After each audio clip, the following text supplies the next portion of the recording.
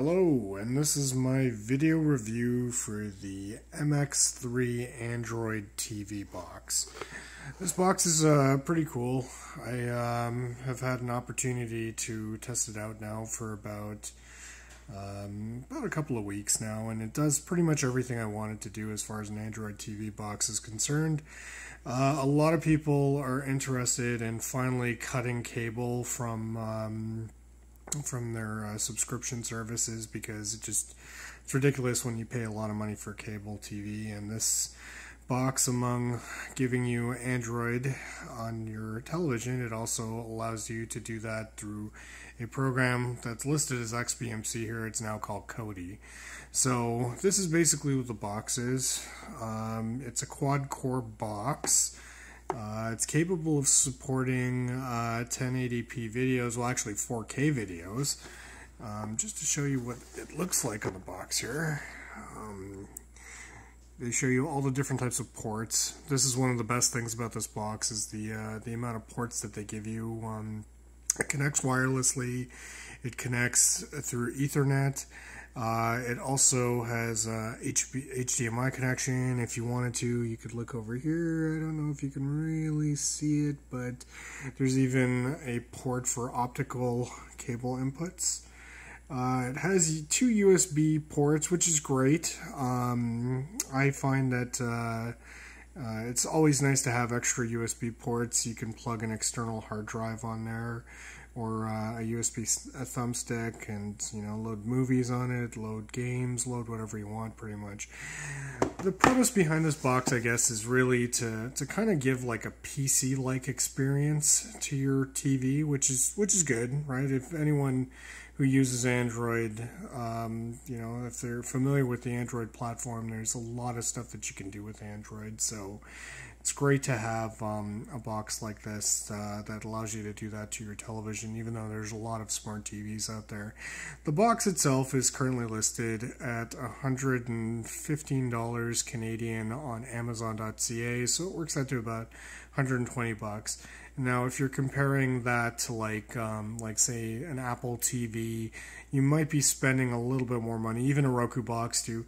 I'd probably prefer to get this over a Roku box, because it just allows you more customizability and certainly less restrictions than what you would get with an Apple TV. So just opening this up, I actually unboxed this already and I've had it set up, but to kind of show you some of the things that come with it, you do get this nice little letter from the seller that will tell you, just how much they're committed to customer support, and just providing you with any details and help, even how to update the firmware as well. You get an Android TV manual, which strangely enough is, the cover's on the back of it, so it's kind of funny, but anyways, it gives you very, very basic instructions on how to operate the device. You do get a couple of cords that come along with it too, like an extended USB dongle. Nice little packaging too with the box, because it basically tells you what's in here, so, right? And that's basically what it looks like. So as far as unboxing is concerned, that's pretty much what you get. Oh, you also get, they give you an HDMI cord. They also give you a remote, which I'm going to show you in a couple of minutes. But that's pretty much what's in the box, including the device, of course. So this is basically what the box looks like, out of the box, of course. It's a little dusty. I've been kind of using it for a little bit. There you go. You've got your USB ports. There's even a support here for SD card, which is good. So just a lot of options as far as like memory is concerned. There is an AV button here. If you take a look at this, you'll see that there is an AV adapter. So you could plug this in to an old school television with audio video cables, and they do give you that cord. I forgot to mention that in the unboxing portion, but it's a very nice box. It's pretty solid, and it's got a 4K logo on it, and basically this is the main power button. But other than that, it's pretty simple. The quality seems pretty good, right? There are quite a few Android TV boxes out there on the market but for the price, I would say that this one is probably the best rated on Amazon right now. It does have 2 gigabytes of RAM. It has an 8 gigabyte internal storage. It's apparently a quad-core processor, so it's very, very fast. It's capable of handling, high-intensity apps like games and whatever that require a lot of hardware. It's got a pretty good GPU on it apparently too, so obviously if it's going to display 4K, it's also 3D ready too, so it's capable of showing 3D ready films as well. So that's basically what the box looks like.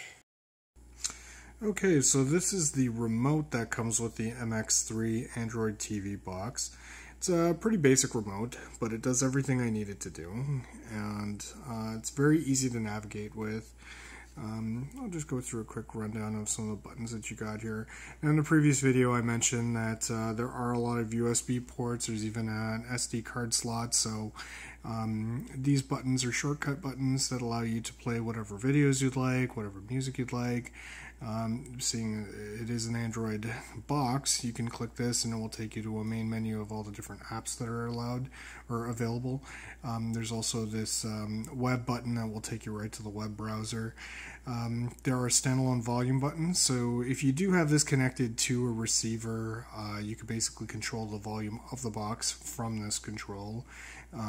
Of course, you got your 2 move forward buttons, move backward buttons, a nice convenient home button here too to take you to the main menu. So depending, it doesn't matter what app you're using, you just hit that button and it'll take you back. There's also the return button, which allows you to work as a back function. So if you are several screens advanced, you can just hit this and it will take you back. These arrow keys are very responsive. I know some of the other videos that I've seen or reviews that I've seen, they say that there's a bit of a delay. I haven't really noticed that with using any of these keys. There's also a mouse pointer here, so when you hit that, this convenient looking pointer comes up on screen and you just use these keys to navigate. And of course you've got your number keys here.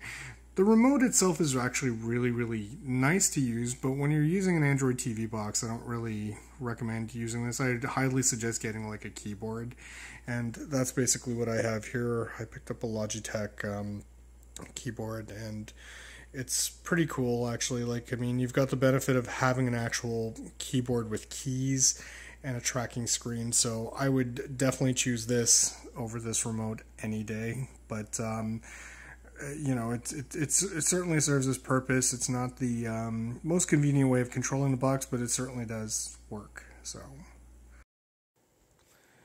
okay, so to continue the review, this is basically what the MX3 interface looks like.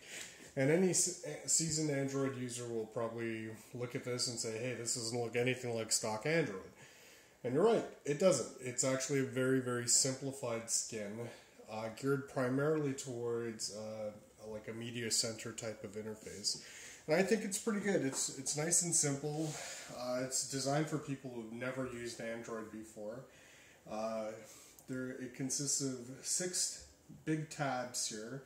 There's online video, my recommended, or my recommend, I guess, settings, my apps, local, and this convenient tab over here that says clean memory. On the bottom here, you've got a nice quick access bar to like any of your favorite apps. Like I've got Kodi as a favorite, I've got the Google Play Store as a favorite, Netflix and YouTube as well. But it's, like I said, it's a very, very simple interface. You can click on one of these tabs. This is the one for online video, and I can basically add whichever apps I would like to add on this. And it's pretty simple. You just click on this add button right here, select whatever app you want. We'll just say Google search for now.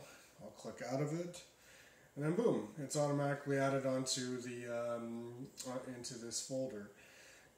It's just as easy to remove it as well. I can click on this, go back to Google search, uncheck it, and then back to business. So the really, really cool thing about this box too is the fact that you've got this clean memory feature here. So if you're finding that you're running a couple of apps, it will actually give you a percentage here in the bottom here telling you how much memory is currently used. And if you just click on this, this button, it will basically close any of the apps that are currently using any memory right now.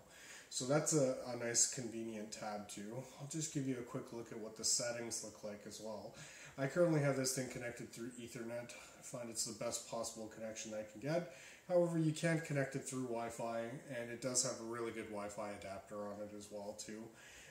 I've got 3 other Android media box devices. I have a MXIII XBMC, I've got an Android stick, and I've also got my phone as well. And I find that of the 3, basically, compared to like the MXIII and compared to the Android stick, this has definitely the better Wi-Fi adapter. It's much easier to pick up a signal with.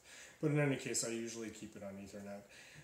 Clicking on the display tab, these settings are very simplified for people who don't really know how to play around with any of these settings. So you can auto-detect your HDMI settings if you haven't hooked up to a TV.